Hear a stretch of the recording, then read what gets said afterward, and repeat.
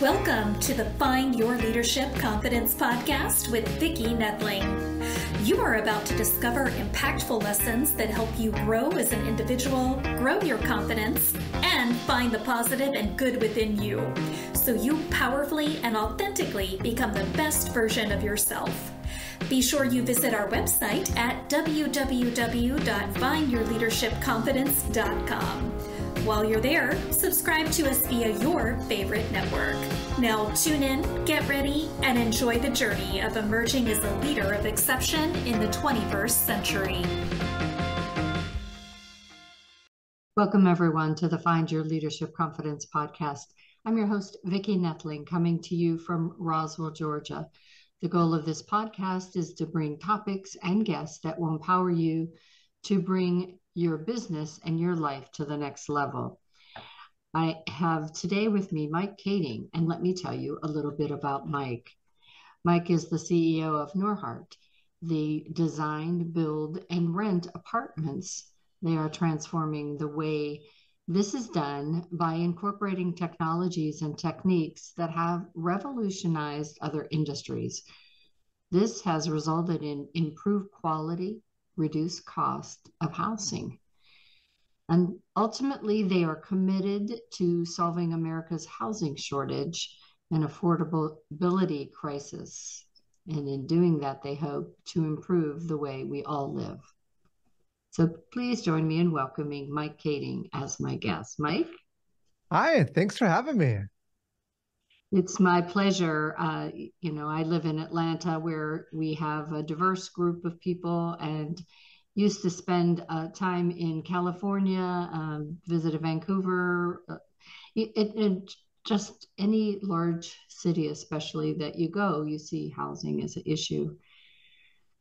So the theme today is going to be the one thing that every real estate expert gets wrong, and anxious to hear what your advice towards that is. But as we always do, the first question is always an easy one.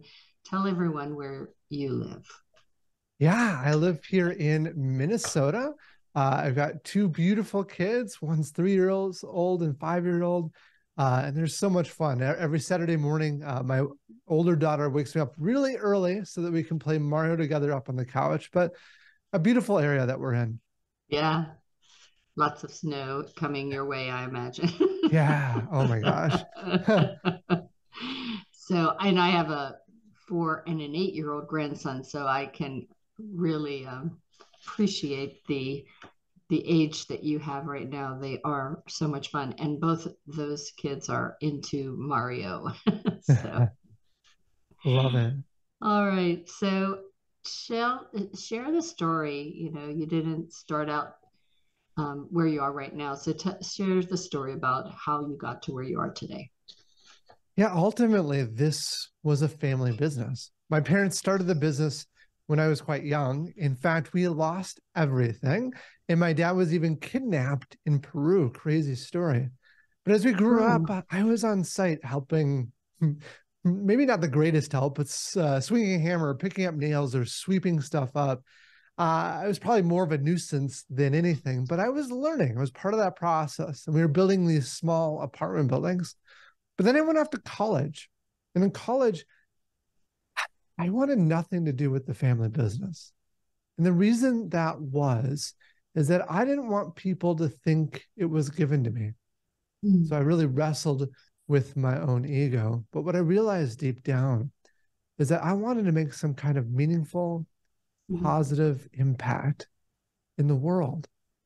And I could do this by taking this small business and growing it to the point that we could have that impact by ultimately driving down the cost of construction. So I joined my dad, and we doubled the size of the company in the few years we worked together. But then one day, my dad unexpectedly passed away. So overnight, I became the CEO of this organization.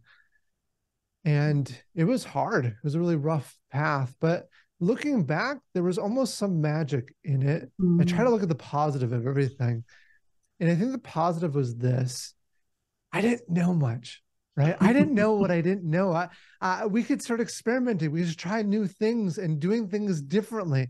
And we did a lot of that. There was a lot of pain involved, but that was the start in really driving down the costs of construction, which is what we can think, which is, I think, is the key element helping us solve housing affordability.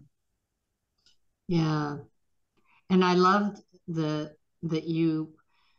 it's a great example of the fact that people around us teach us things without teaching us things, if you will.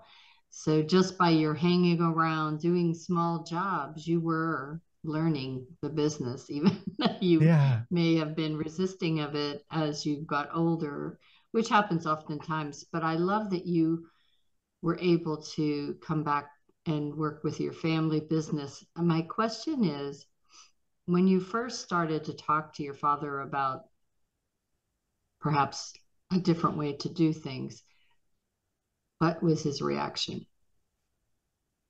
You know, he was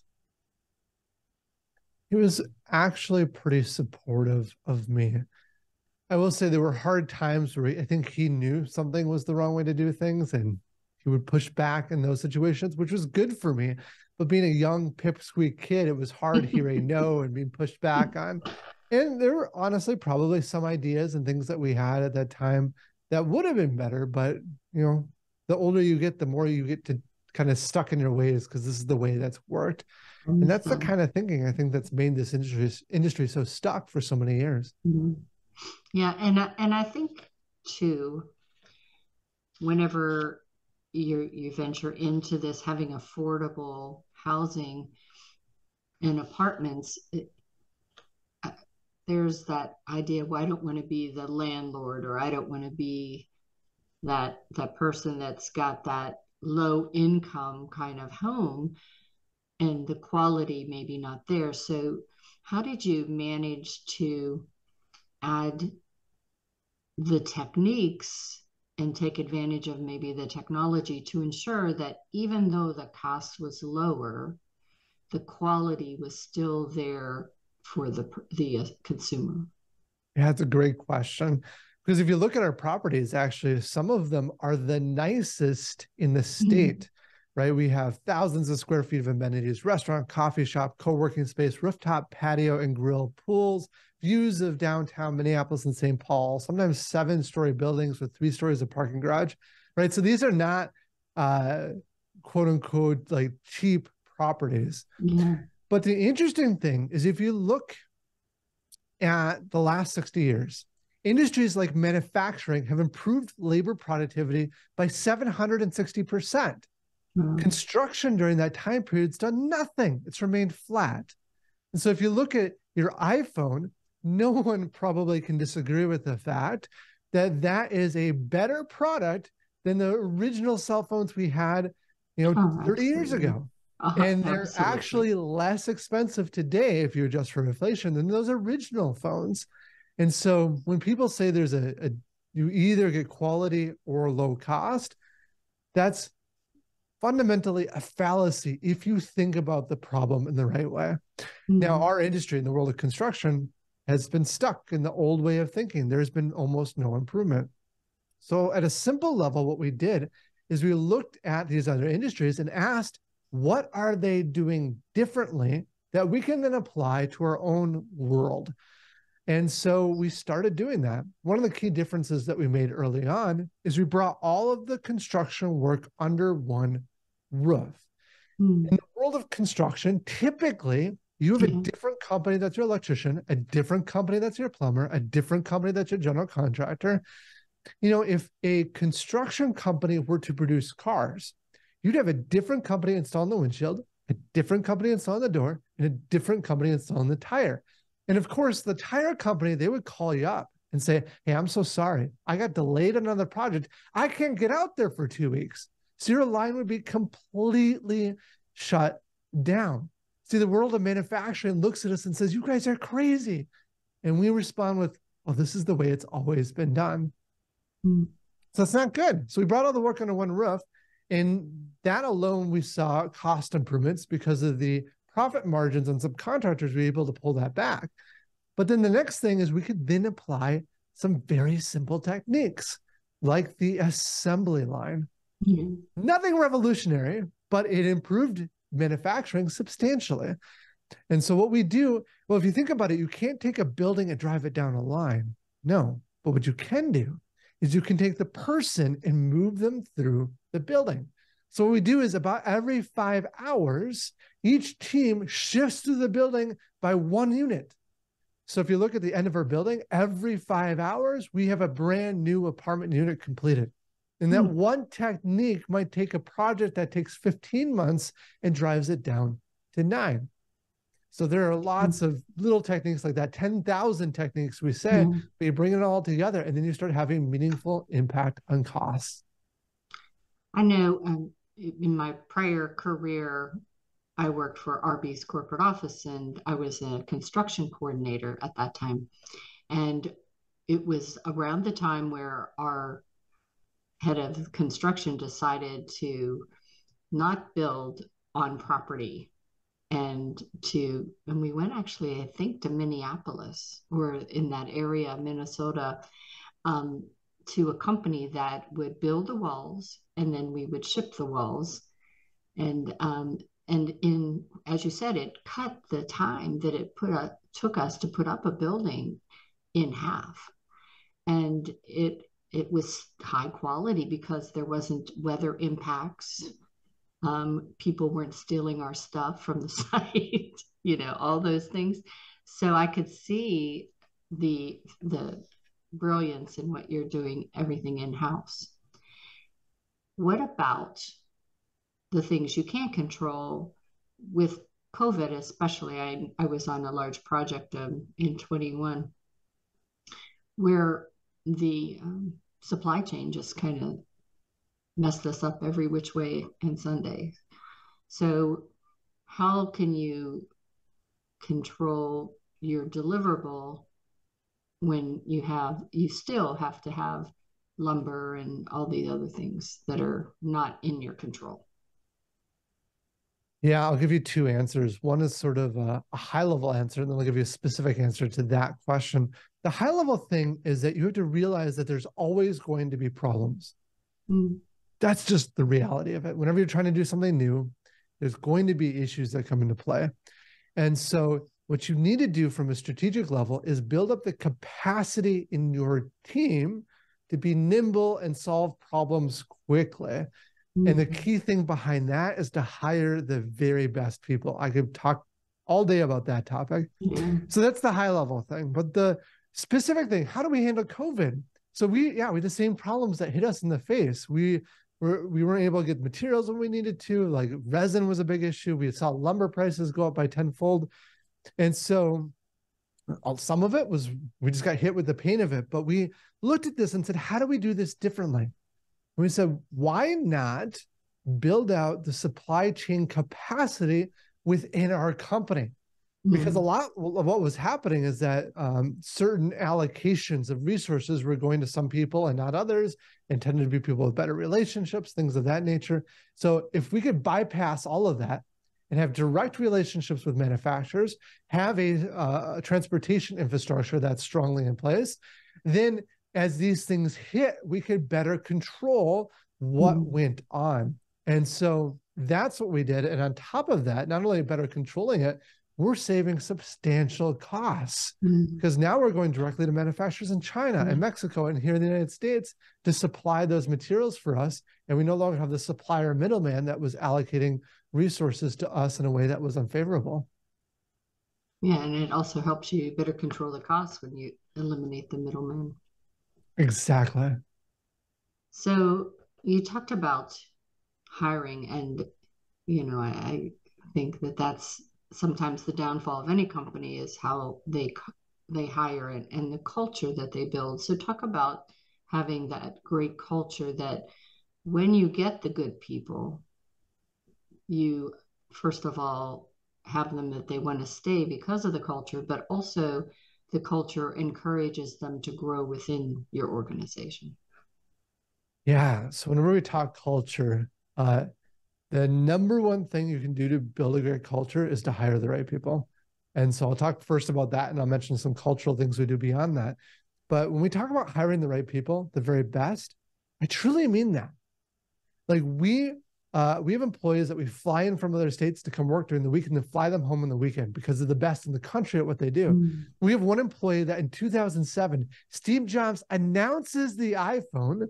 Steve Jobs walks off stage and our employee walks on that same stage following that iconic Steve Jobs announcement, right? It's that kind of caliber of people.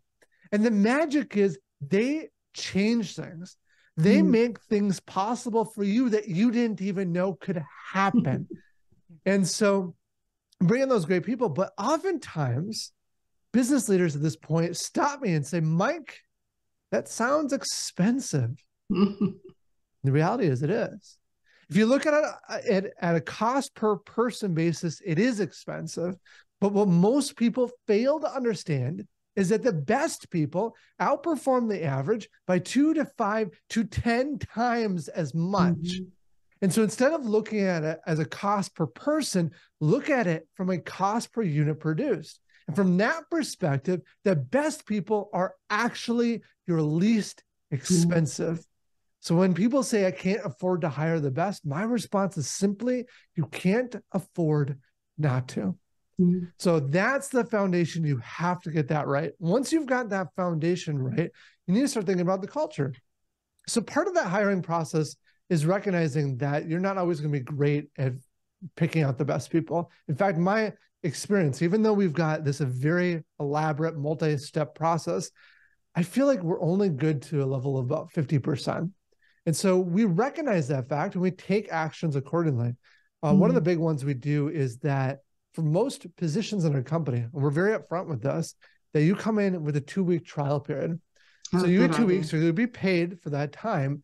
But at the end of the 2 weeks, your coworkers decide whether or not you stay within the organization. And so that has been a really key aspect of this. Another part of it is just building out the capacity to find great people. We ended up hiring an entire recruiting team, much larger than most organizations, because we knew we needed to go out and proactively find the kind of people we want in our company. But another piece of it is, as a leader, you need to know what you stand for. And this can be, traditionally good things. It could be something different. Maybe what you stand for is that you just work incredibly hard. And that's the kind of organization you want. There's nothing wrong with that. What's important is to understand who you are and then create a list of values, purpose, mission, and values that are consistent with that. Don't create values that are what you think sound nice, but are not consistent with who you are. And then what you want to do is you want to hire and fire according to those values.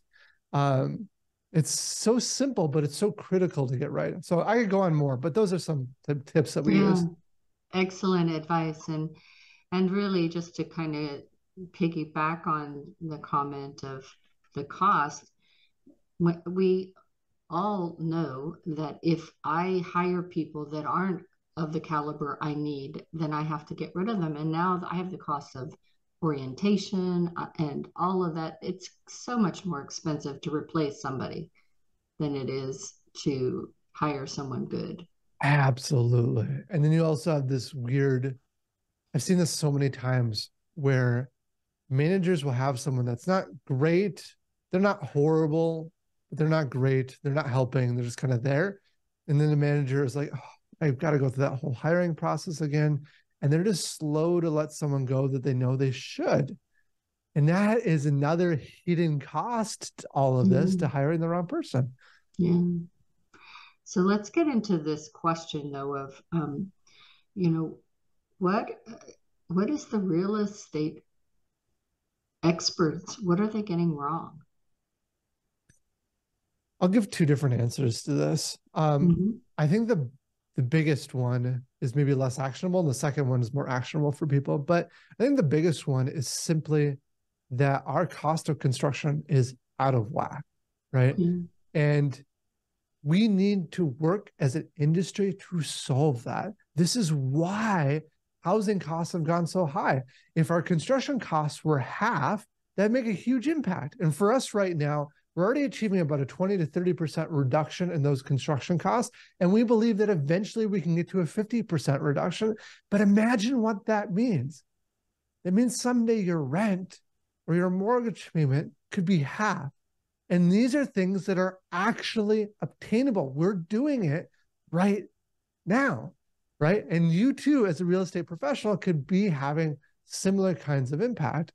So I think that that's the big one. But I'd say the second one that I think people would disagree with me on this, but this is how I feel.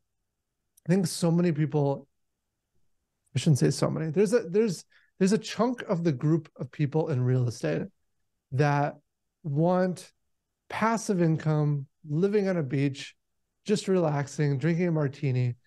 And I think if your dream is to get into real estate, to live this sort of easy, carefree life, yes, it can happen for some people, but that's not really the reality of it. Mm-hmm. I remember when I first started, I bought my first rental property at age 20.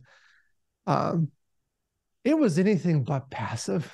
I remember it was just a house, but I was the one out there trying to get renters in the unit. I went and did all the turnovers. I remember on Thanksgiving weekend, we had a resident move out that I had to evict. The house was a disaster. And here I was working through the night, multiple days in a row, not seeing my family because I knew that I had to get this unit back up onto the market. Otherwise, I couldn't afford to pay the mortgage payment that was in that house. And even when things were going along better, I suppose, you're still always worried because, oh, the rent check didn't come in when it needed to. It's a few days late. Oh, now you're thinking about it. Now you're having to call them, having to pressure them to pay that rent back in. It's work. There's real work in this industry. There is no real free lunch in life. And so that, I think, is a common misconception, at least for people thinking that they want to jump into this industry. Yeah.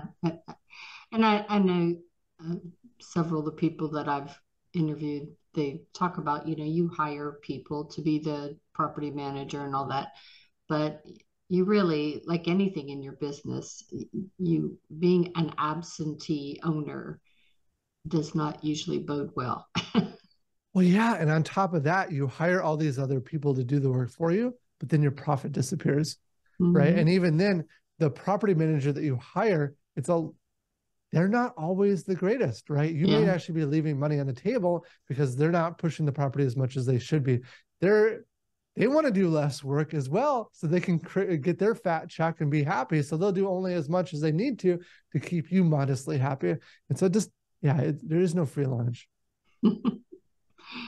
So what do you think over this time, from the early days of you being the CEO to where you are now, what has been the biggest challenge and what is the best lessons that you've learned?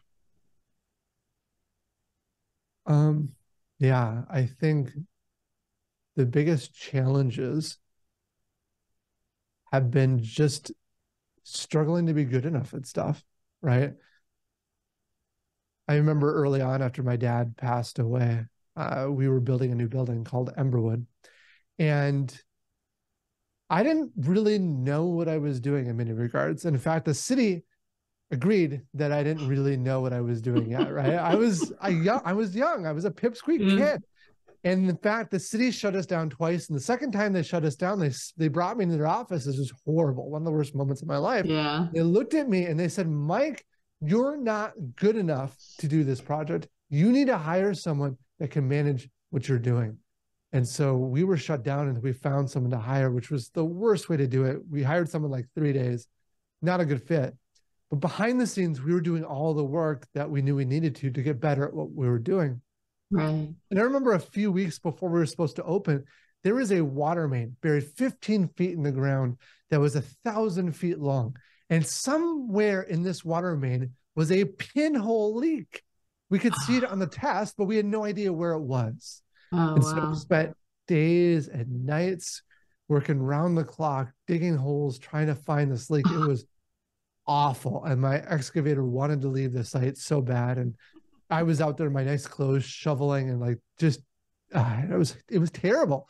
In fact, I remember one night, it was my brother's birthday. I came home late. It was like 9 or 10 o'clock. And he said, Mike, can we just eat cake and sing happy birthday? And I said, Luke, I don't have it in my to even do that. And I just went to bed. It was terrible, right? And I remember then a few days before we were supposed to open, the city staff said to us, they said, there's no way, you're not opening. And we had families that were going to be moving in, and they didn't have any place to go unless we opened on time. So we worked crazy hours. But I remember the very last day where we had half a dozen inspectors come to a half-day inspection, and they looked at every nook and cranny of that building. And at the end, I remember the head building official pulling me aside in the basement, and he said, Mike, I know we were hard on you, but honestly, looking at this project today, this is the nicest project that we've opened in our city. Yeah. Like, finally, right? Yeah, finally, some validation that I can do what I'm seeking out to do. But here's the reality, and this is the important lesson, is that we are all terrible at what we start. In fact, when we're young, we don't care, right? We don't care. Like, we can't walk, we can't talk, we can't ride a bike, we can't add, but we're okay with that. But there's something that happens to us as we grow older, where we start to feel like we need to have our stuff together. And so we become afraid to try new things because we know we're going to be terrible at it. But we have a show where our own podcast, where I get to meet billionaires on a regular basis. And the thing that really distinguishes those who become billionaires versus those who don't are the ones that become very comfortable in failure, comfortable knowing they're not very good. And it's in the process of trying that then you become better at what you do. And so probably one of the best lessons I can give you is be okay with that. Go out and try something new and ignore the haters and be okay that you're bad to begin with. That is just part of the process. Yeah, it's so true for, not just in real estate, but any business, for all of us, we have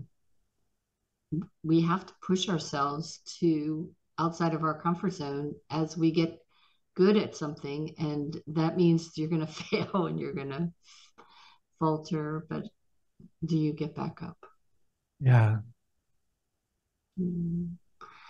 So it's time now for us to move on to just, I guess, one rapid fire question. And so what is the long-term impact that you hope Norhart will make? Leaving your legacy, huh? Yeah. I mean, the heart of it is that I want to make a meaningful, positive impact in the world. My dad died relatively young, and it really reminded me how short life really is. We only live about 5,000 weeks here on Earth. And I ask myself almost every day, how do I want to spend the minutes I have here on Earth?